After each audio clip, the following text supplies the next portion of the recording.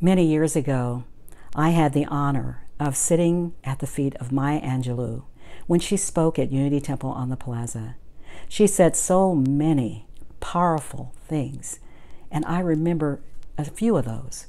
One of her famous quotes that has stayed in my mind and has meant so much to me is, when you learn, teach; when you get, give; when you know better, you do better. That's exactly what Courageous Conversations is about. As we learn and to listen to each other's stories and understand what it must be like to walk in their shoes. When we teach each other our own experiences through our stories, we empower ourselves and other people to do better. And we know in these challenging times here in our country and around the world, we can do better.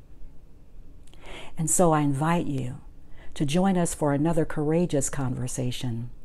Open your mind and your heart. Be willing to listen from your heart space, even if it's uncomfortable.